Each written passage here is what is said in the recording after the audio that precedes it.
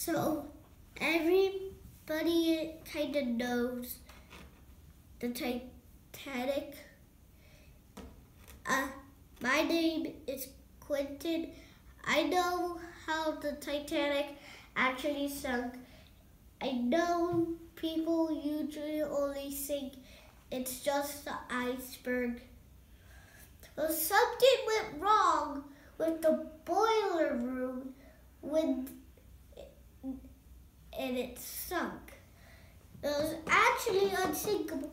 Well, somehow a problem in the boiler room went wrong and it sunk. They only had 20 lifeboats. They only had 20 lifeboats. So this is how it sunk. So the Titanic was coming on the water and it saw an iceberg up ahead. And it was trying to turn like this. They shut down the engines right after they turned. But they didn't quite turn fast enough. So it scraped the side of the ship like that, right? Yes. And the metal was really soft because of the problem in the boiler room. The ship started going down part by part by part. Right. And soon it started lifting up and then splitted. And then it was all gone and there was only lifeboats all out there. Only 20 lifeboats all out, scattered.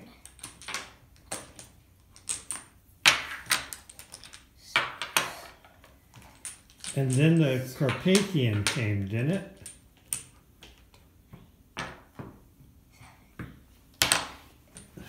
How many lifeboats?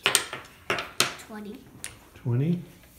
12, 13, 14, And 16, the Carpathian finally came, 16, right? 17.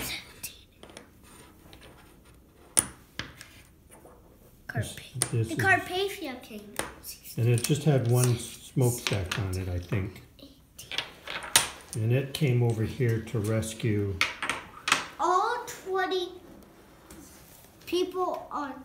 So the 20 lifeboats, the ship came and they lift the lifeboats on by one.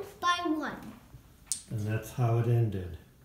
Yes. Okay, ready? As we go to the Titanic, it kind of had something similar to the Titanic. Right, it got sunk by a torpedo, right? Yes. And it was a sister ship? Yes. So the Titanic and the Titanic had a really similar ending in how they only had 10 minutes for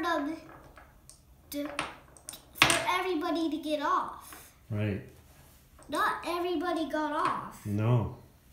Only a little bit of the first class passengers on the Titanic were able to get off. Okay. Well, thank you, Professor. And goodbye. Make sure to subscribe and like this video. That's correct. We're trying to get 5 likes for our first time. Okay.